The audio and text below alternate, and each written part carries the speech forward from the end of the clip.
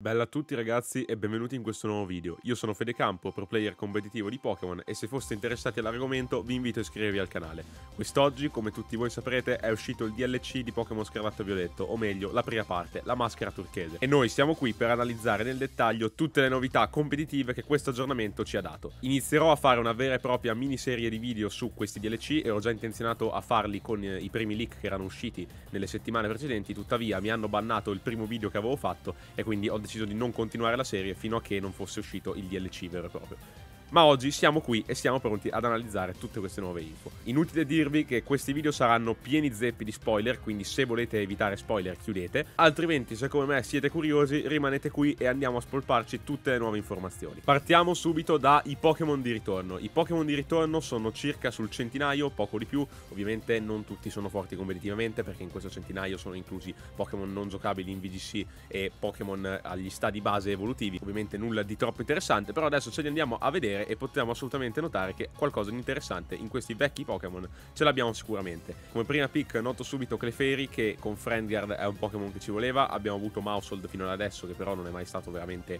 troppo forte e sicuramente dal punto di vista di utilizzatore di Friendguard e basta Clefairy è molto meglio, quindi sicuramente è un buon support che torna. Abbiamo poi Ninetales, che è un'alternativa a Torkoal per mettere il sole, ha la sua stessa abilità e quindi prima non ce l'avevamo, adesso volendo potremo giocare Sun Team, volendo utilizzare un team veloce senza la Trick Room, e Ninetales probabilmente in questo riuscirebbe ad essere più forte di Torkoal, ma non ne sono pienamente sicuro. Abbiamo poi Weezing, che è interessante in virtù di Neutralizing Gas, la sua abilità che va a bloccare l'abilità di tutti i Pokémon in campo. Sicuramente non sarà top tier competitivamente, però ecco, sicuramente potrebbe avere la sua nicchia. Stessa cosa che direi per Snorlax. Snorlax probabilmente è un po' outclassato in virtù del power creep che c'è stato nelle ultime generazioni, però probabilmente qualora dovessero esserci determinati ban di cui poi andremo a parlare, riguardanti il nuovo regolamento competitivo, potrebbe trovare tranquillamente il suo spazio. Abbiamo poi Politoed, che vale più o meno lo stesso discorso fatto precedentemente per Ninetales. Fino ad adesso potevamo mettere la Rain solamente tramite Pelipper, mentre adesso abbiamo anche Politoed con Drizzle, quindi abbiamo un'altra alternativa per quanto riguarda i meteo. Per il resto qua sotto non troviamo nulla di interessante, perché qui si tratta generalmente di Pokémon base o comunque roba poco rilevante competitivamente. Ludicolo, che è storicamente sempre stato uno dei Rain Abuser più forti, anche lui mi aspetto che possa essere outclassato dal power creep che c'è stato, perché non fa moltissimi danni, però Ludicolo comunque ha un typing della Madonna, erba acqua, sia offensivamente che difensivamente è un typing veramente forte, quindi mi aspetto che il suo spazio ce lo possa avere. Per quanto riguarda invece Shiftry, non è un Pokémon rilevante competitivamente, tuttavia è stato uno degli unici due Pokémon vecchi che hanno ricevuto delle modifiche alle abilità. Di fatto Shiftry e Empoleon hanno ricevuto delle modifiche alle loro abilità nascoste, entrambi sono stati relativamente potenziati. Dopo andremo ad analizzare questa cosa nell'altro documento, quello relativo a abilità, statistiche e mosse, però non vi dico già anticipatamente che quasi sicuramente, nonostante questo potenziamento, Shiftry rimarrà molto irrilevante competitivamente. Stessa cosa che direi per tutti questi Pokémon qua, anche se poi abbiamo Milotic, che può essere molto interessante, ha competitive, abilità che qualora ci venisse droppata una statistica ci andrebbe a raddoppiare l'attacco speciale, quindi sicuramente Milotic avrà il suo spazio grazie a questa abilità e grazie al suo essere uno dei pochi Pokémon bulky water viabili, anche se anche per questo discorso ci dovrebbero essere probabilmente dei ban di mezzo per renderlo top tier, visto che altrimenti abbiamo altre opzioni migliori come Pokémon di tipo acqua da utilizzare, mentre Dusclops penso che possa avere la sua nicchia in qualsiasi tipo di formato, visto che è sempre stato un ottimo trick room setter con le Violite, e questo è sicuramente un Pokémon che vedremo. Non so quanto sarà usato, però sicuramente la sua nicchia ce l'avrà. Mentre per quanto riguarda Chaimeko e Giraci, nulla, anche perché Giraci sicuramente nemmeno si potrà utilizzare in competitivo. Mentre per quanto riguarda gli starter di Sinnoh troviamo un paio di pick interessanti appunto in Empoleon, come dicevamo prima, perché Empoleon ha ricevuto l'abilità che vi menzionavo precedentemente, ovvero quella di Milotic Competitive. Empoleon precedentemente aveva Defiant, però grazie a questa nuova abilità è stato molto potenziato, ma dopo ci arriveremo con calma. Mentre per gli altri starter non abbiamo nulla di incredibile, probabilmente non saranno per niente forti, anche se Torterra potrebbe ottenere una piccola nicchia mai avuta precedentemente grazie a Shell Smash, getta guscio, mossa che raddoppia attacco speciale e velocità a discapito di diminuire difesa e difesa speciale.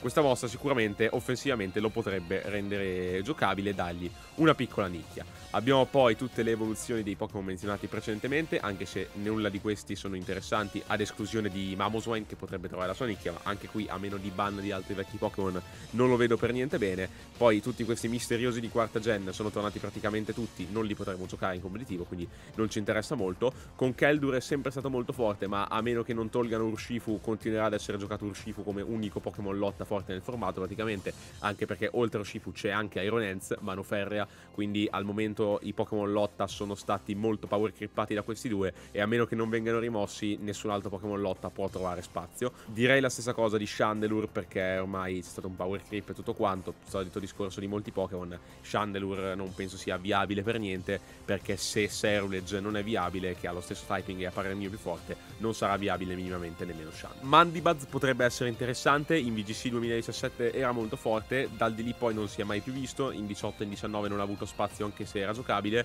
poi non è mai più stato giocabile, però vedremo, magari ritornerà ad essere quello che era una volta, anche grazie alla Terra, grazie alla sua bulk, grazie al fatto di essere un ottimo support. Per il resto in questi nulla di interessante, a parte un Vikavolt che magari potrebbe essere un ottimo sweeper da distorto zona, e Como che magari grazie alla terra cristallizzazione potrebbe trovare nuova vita grazie al fatto che può finalmente rimuoversi la sua debolezza 4x al tipo folletto e funzionare molto meglio in certi scenari. Arrivando poi alle cose un po' più interessanti, abbiamo qui l'elenco di tutti i Pokémon inclusi nel DLC, compresi anche quelli vecchi, tutte le mosse che possono imparare, perché di fatto abbiamo nuove mosse, nuove MT, ma arriveremo a parlare anche di quelle dopo, tutte le abilità, le statistiche e tutte queste informazioni che sono essenzialmente ciò che è più importante per il competitivo. Lasciando stare questi Pokémon che già erano presenti, vi lascerò comunque poi l'elenco, sia quello precedentemente visto dei Pokémon di ritorno, sia questo delle mosse, in descrizione, in maniera che possiate consultarvi privatamente tutto ciò che volete approfondire. Però adesso passiamo subito alle cose un po' più importanti. Come vi dicevo, Shiftry e Empoleon hanno ricevuto dei potenziamenti alle loro abilità. Shiftry ha ricevuto Windrider, abilità finora peculiare di Bramblegast, che tuttavia a parere mio non lo va a potenziare minimamente, semplicemente per il fatto che Bramblegast continuerebbe ad essere l'alternativa migliore a lui, quindi nel dargli un'abilità che un altro Pokémon possedeva già, lui continua ad essere più scarso dell'altro, quindi in termini competitivi questo probabilmente non comporterà nulla. Ciò che però, come vi dicevo prima, comporterà qualcosa di importante invece competitivamente è ciò che è stato fatto ad Empoleon.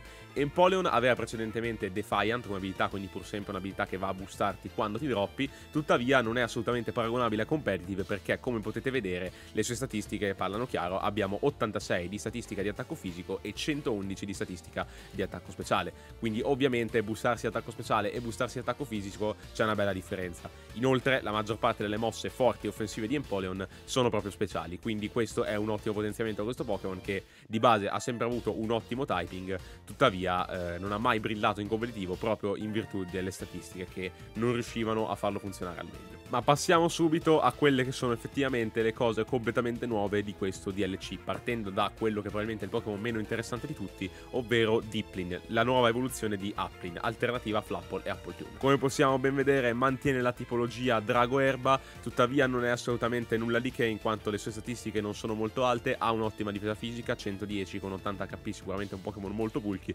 però non fa danni ed è molto lento, possiamo vedere che ha 40 di base speed e la sua statistica offensiva più alta è un 95 in attacco speciale. Inoltre la sua nuova mossa peculiare Syrup Bomb non è molto forte, mi sembra abbia solamente 60 di potenza base, e il suo effetto secondario non è altrettanto buono. Infatti il suo effetto secondario va a diminuire la velocità del Pokémon targettato a fine di ogni turno per tipo 3 o 4 turni di fila, tuttavia non va nemmeno a trappare, quindi per liberarsi di questo effetto basterà switchare il Pokémon in questione. Questo, unito al fatto che non faccia danni, sicuramente non lo rende un granché. In più le sue abilità non sono molto forti a loro volta. Abbiamo Super Sweet Syrup, la nuova abilità peculiare di questo Pokémon, che va a diminuire l'elusione di entrambi i Pokémon avversari non appena entrerà in campo, però appunto non è nulla di che. Mentre per quanto riguarda Glattoni, ok, potrebbe permetterci di mangiare una baccona anticipatamente, però è molto di nicchia e sicuramente non sarà molto forte. Ciò che invece potrebbe essere molto interessante è Sinistcha, nuovo Pokémon che era già stato annunciato nei recenti trailer dei DLC, Pokémon di tipo Erba Spettro con l'abilità Hospitality, nuova abilità peculiare che però a differenza di quella di Dipplin può essere molto interessante. Di fatto questa abilità va a curare del 25% il proprio compagno non appena questo Pokémon entra in campo, quindi sicuramente sicuramente in termini competitivi questa cosa apre a molte strategie. Mi basti pensare come esempio una situazione nella quale magari abbiamo un Pokémon al rosso che è in range di una priority che però di base non farebbe troppo danno, e noi switchando dentro questo Pokémon potremmo salvarci dalla morte togliendo il Pokémon dal range del danno avversario. Questo è un esempio delle 1000 utilità che potrebbe avere questa abilità. Magari non è fortissima, però comunque sicuramente non è male.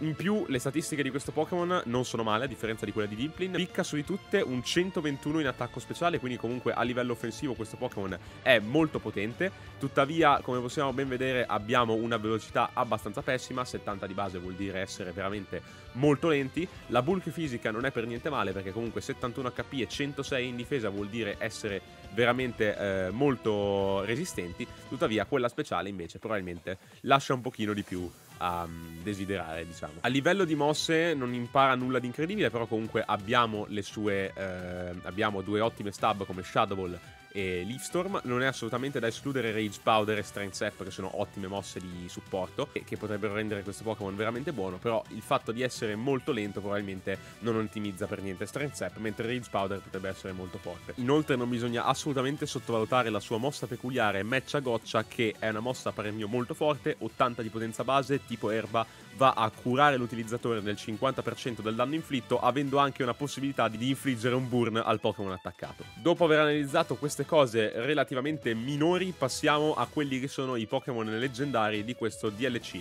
partendo da Okidogi, ovvero il primo Pokémon del trio Loyal Tree. Questi tre Pokémon avranno tutti e tre il tipo veleno come typing primario e avranno tutti e tre l'abilità Toxic Chain.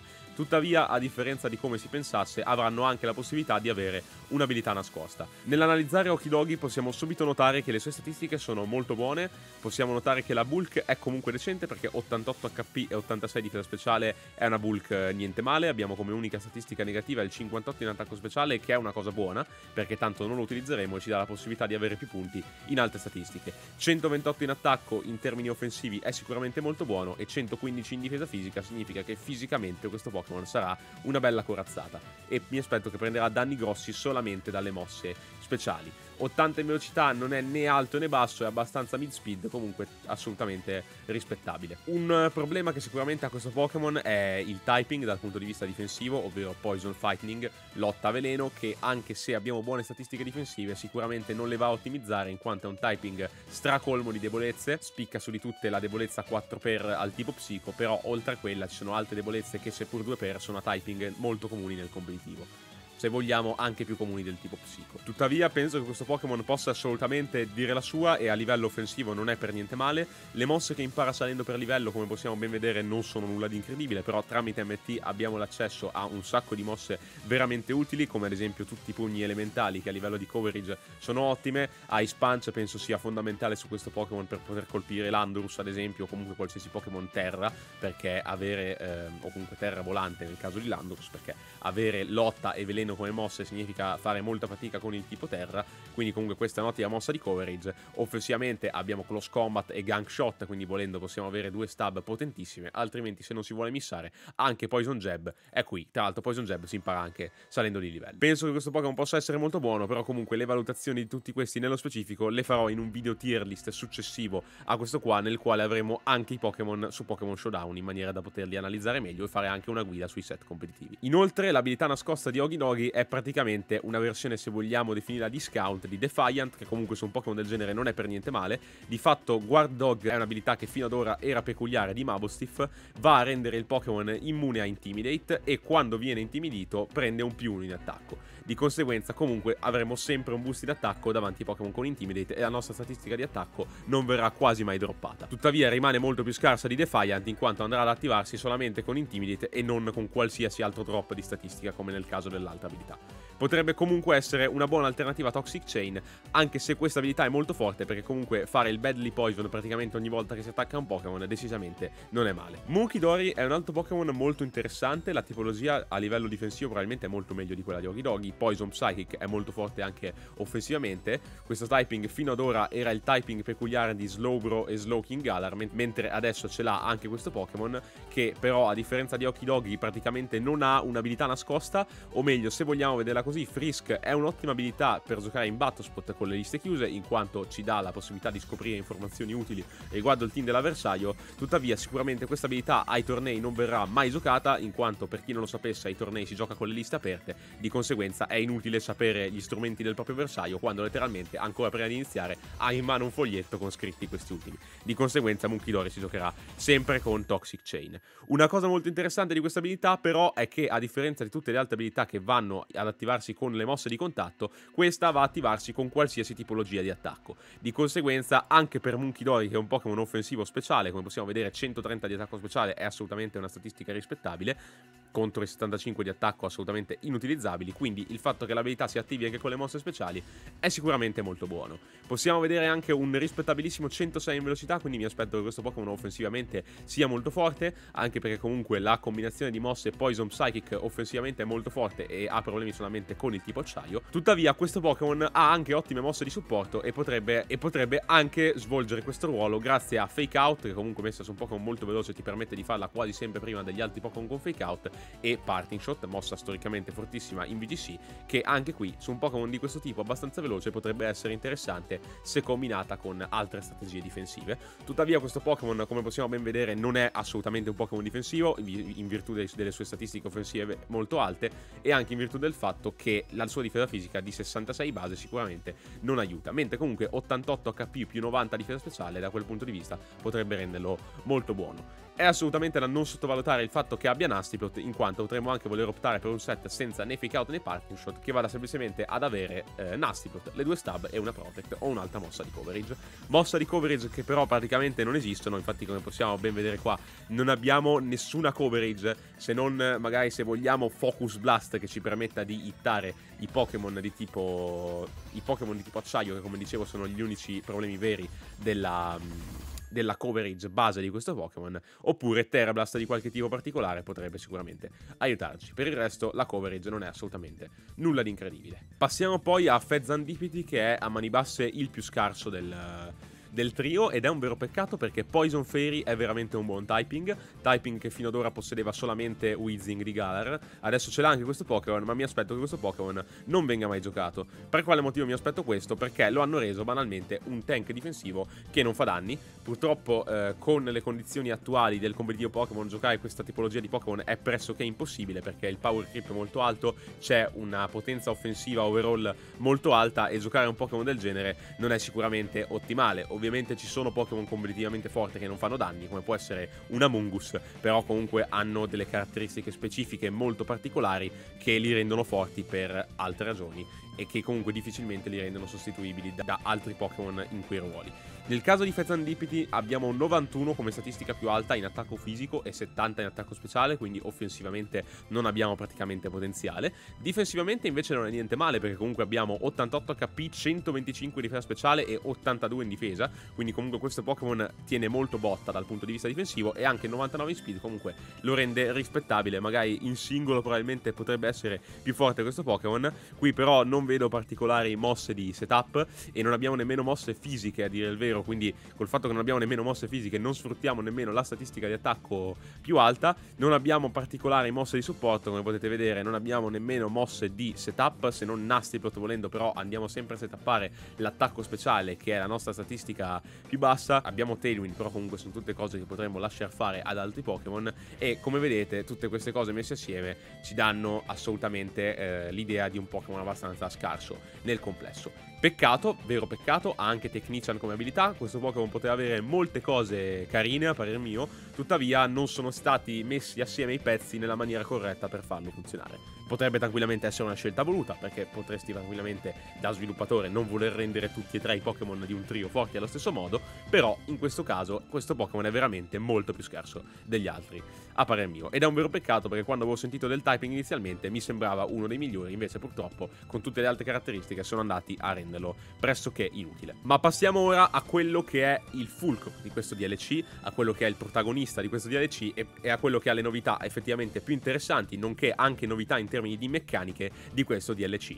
Ogerpon, Pokémon molto particolare, a parer mio molto forte. Qualora potessimo giocarlo in competitivo andrà sicuramente a impattare, in quanto come possiamo vedere le sue statistiche base sono molto buone. Abbiamo 120 in attacco e 110 in velocità, quindi sono statistiche offensive assolutamente rispettabili, che comunque sono state combinate a delle difese che assolutamente non sono da buttare via, perché comunque 80 HP, 84 difesa e 96 difesa speciale vanno più che bene e assolutamente possono permettere di reggere alcune cose, o comunque di reggere in generale non bene perché comunque non sono altissime, ma di non morire immediatamente da tutti gli attacchi.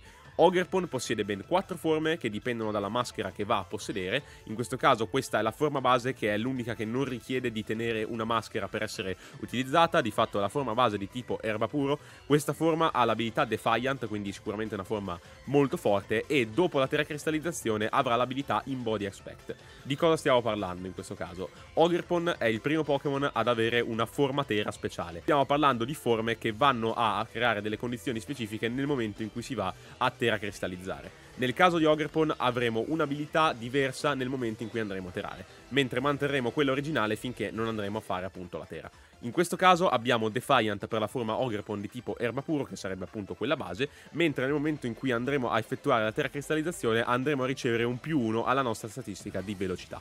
Capite bene che comunque può essere un effetto molto forte, perché prendersi un +1 in velocità, magari dopo essere stati intimiditi ed aver attivato Defiant, può tranquillamente portare a uno sweep, qualora andassimo appunto ad avere entrambe le nostre statistiche offensive boostate. Allo stesso tempo questa cosa della tera speciale ha un downside, ovvero il fatto che Ogerpon è il primo Pokémon a non poter essere di tutti i teratipi. Di fatto la tera di Ogerpon non potrà essere cambiata, infatti Ogerpon di tipo erba potrà essere solamente di tera tipo erba e non sarà modificabile. Le sue mosse sono molto buone, troviamo su di tutte la sua peculiare Ivy Cudgel, che è una mossa che va ad adattarsi al tipo della maschera di Ogerpon, per cui nonostante non abbia un'ottima coverage va a darci di fatto la coverage su tutte le altre forme che magari non hanno quella mossa stab. È una mossa da 100 di potenza e 100 di precisione, quindi molto solida offensivamente, non può missare e fa buoni danni, con anche il brutto colpo aumentato. Cosa vuol dire? Vuol dire che invece di 4% avremo un 12,5% di possibilità di fare un brutto colpo con questa mossa, quindi sicuramente una modifica molto interessante. Per il resto, se vogliamo avere più potenza, possiamo optare per Woodhammer, che fa più danni di questa mossa qua, e soprattutto penso che abbia ancora più senso sugli Ogerpon degli altri typing, in quanto l'Ivy Cudgel, se non va a essere di tipo erba, avere Woodhammer per completare la coverage la rende sicuramente molto forte. Abbiamo poi mosse di supporto un sacco interessanti. La cosa che tutti i giocatori competitivi hanno già notato è che questo Pokémon impara Spiky Shield e Follow Me, quindi sicuramente sarà un Pokémon protagonista in competitivo. Follow Me è una delle mosse di supporto più potenti di sempre, però non fitta molto bene su questo Ogerpon di tipo erba, ma sulle altre forme ce ne sono alcune in particolare sulla quale potrebbe essere molto forte. A prescindere penso che possa essere una buona mossa da infilare come quarta nel set, indipendentemente da quale forma si sta utilizzando. Inoltre anche Spiky Shield è sicuramente meglio delle altre Protect, perché la possibilità di proteggere facendo un danno all'avversario, magari rompendo una sash o mettendo in range di qualcosa, è sicuramente molto meglio di proteggere e basta. Per quanto riguarda la coverage, comunque come vedete un pochino di roba interessante ce l'abbiamo. Abbiamo Stomping Tantrum, che su un tipo erba è fortissima, basti vedere che si è sempre giocata su Rillaboom, e appunto ce l'abbiamo anche qua e quindi sicuramente aiuterà molto. Abbiamo poi Helping Hand, altre mosse di supporto, Grassy Glide, che è una delle mosse più forti di sempre, ma dopo arriveremo anche a questo perché c'è stata una modifica non di poco conto riguardante questa mossa. Ma adesso passiamo agli altri Ogerpon. Ogerpon, come vi ho detto, possiede altre 3 forme che però necessitano di tenere una maschera come strumento oltre a quella base, e partiamo subito da quello acqua. Ogerpon di tipo acqua appunto mantiene il tipo erba, che è il suo typing primario, quindi va ad avere un ottimo typing difensivo ma anche offensivo. Acqua erba è probabilmente una delle combinazioni di typing migliori che si possano avere. Tuttavia rispetto a quello erba e basta va a avere un'abilità un pochino più scarsa, ovvero Water Absorb, che dal punto di vista difensivo non serve praticamente a nulla a un Pokémon che va già a resistere 4 per le mosse di tipo acqua grazie al suo typing. Tuttavia non è assolutamente da sottovalutare, perché questo qua è proprio il Pokémon che vi dicevo che avrebbe funzionato meglio tramite Follow Me. Ogerpon di tipo acqua va a ricevere un boost in difesa speciale nel momento in cui va a teracristallizzare, quindi la sua bulk generica va ad aumentare molto, e quindi sicuramente dal punto di vista di supporto potrebbe essere il migliore dei 4. Inoltre, come molti di voi sapranno, Urshifu di tipo acqua è uno dei Pokémon più forti in assoluto del formato, se non il più forte, e quindi avere una mossa che redirecta Surging Strikes essendone immune è sicuramente molto forte, in quanto fino ad ora non ce l'avevamo. Proprio in virtù dell'esistenza di Urshifu acqua, il fatto di avere un'immunità a una mossa resistita 4x potrebbe comunque assumere senso. C'è comunque da stare attenti perché Close Combat potrebbe farci molto male. In questo caso avremo l'Ivy Cudgel di tipo acqua, quindi questo Pokémon è tranquillamente utilizzabile anche offensivamente perché abbiamo la possibilità di combinare Ivy Cudgel e Woodhammer, avendo una coverage con 2 mosse sopra il 100 di base power che va a hittare praticamente qualsiasi cosa, facendo anche degli ottimi danni. Tuttavia, come vi dicevo, in virtù del typing più forte difensivamente e dell'abilità e del boost in difesa speciale, vedo molto bene questo Ogerpon come supporto con Follow Me e magari anche Helping Hand, Encore e altre mosse che troviamo qua. Comunque questo Pokémon ha veramente una duttilità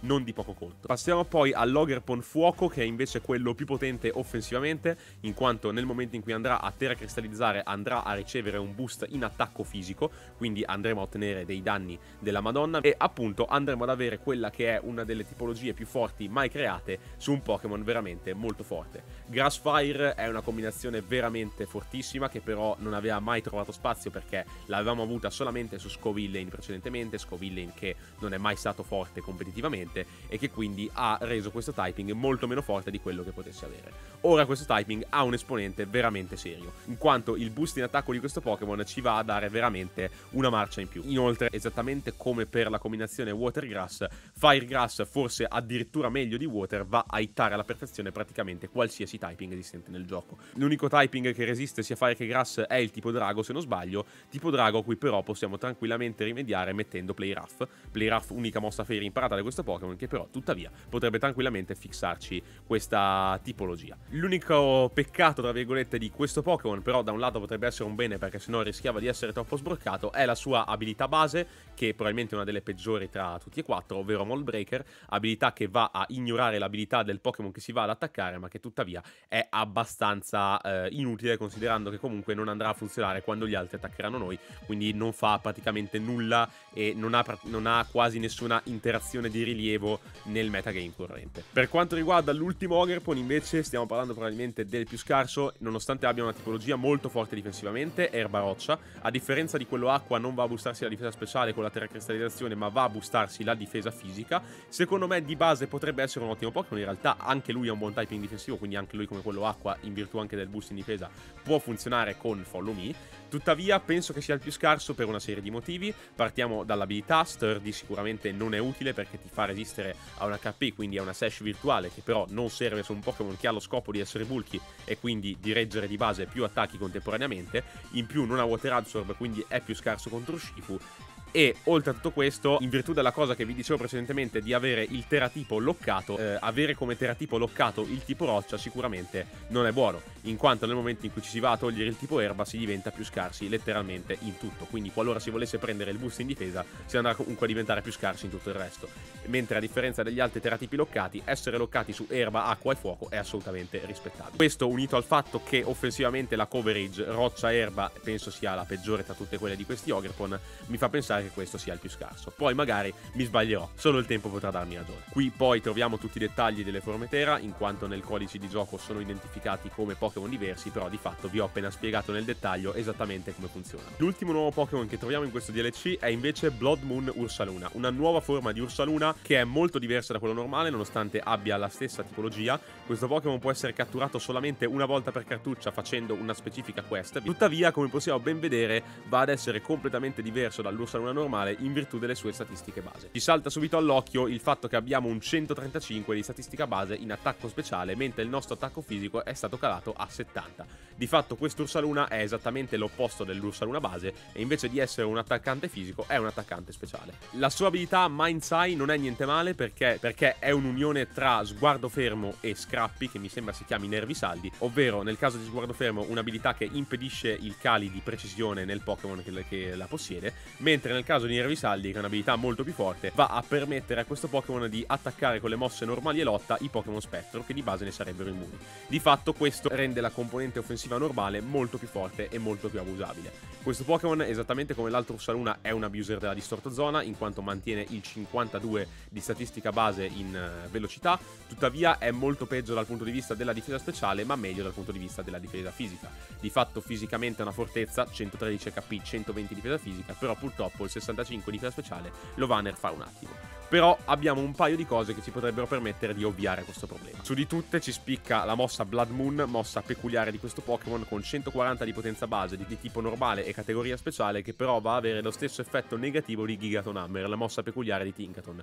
ovvero che non può essere utilizzata 2 turni di fila, quindi magari se andremo ad impattare con questa mossa su una protezione non potremo utilizzarla il turno successivo. Tuttavia può essere molto forte proprio in virtù di Mindsai, l'abilità che ci fa hittare gli spettri, perché avere una mossa di questo tipo che hitta tutto sicuramente non è male.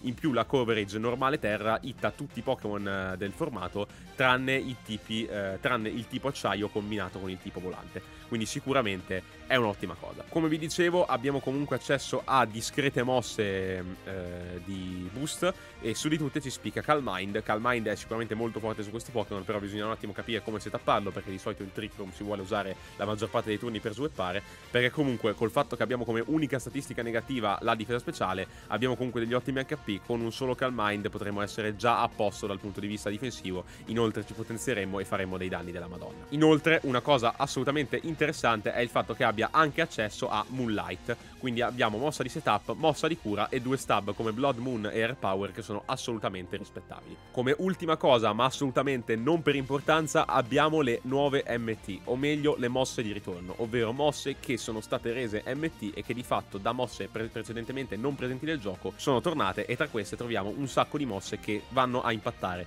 sul competitivo. Su di tutte spicca Grassy Glide. Questa mossa aveva spaventato molte persone in virtù del fatto che Rillaboom su Pokémon Spada e Scudo fosse uno dei Pokémon più rotti di sempre grazie a questa mossa. Ricordiamo, mossa di tipo erba da 70 di potenza che va a diventare prioritaria sotto il campo erboso, rendendola di fatto una delle priority più forti di sempre in termini offensivi, perché 70 di base power era veramente tanto. Di fatto però questa mossa è stata pesantemente depotenziata in questo gioco, perché la sua potenza base è stata calata da 70 a 55. 15 di potenza base in meno può sembrare poco, però se andiamo a sommarlo con tutti i moltiplicatori del caso andremo poi a ottenere una differenza effettiva di circa 30 o 40 punti tra il vecchio e il nuovo Rillaboom, o comunque in generale il vecchio Grassy Glide. Quindi comunque è una mossa che è stata abbondantemente ribilanciata. Troviamo poi sicuramente Igor's Power, che è un alto potenziamento allo stesso Rillaboom, perché Rillaboom si è giocato con Stomping Tantrum fino ad adesso, mentre su Sword Shield veniva giocato con Igor's Power, semplicemente perché non avevamo appunto Igor's Power, mentre adesso abbiamo Igor's Power, quindi essendo questa mossa molto più potente di Stomping,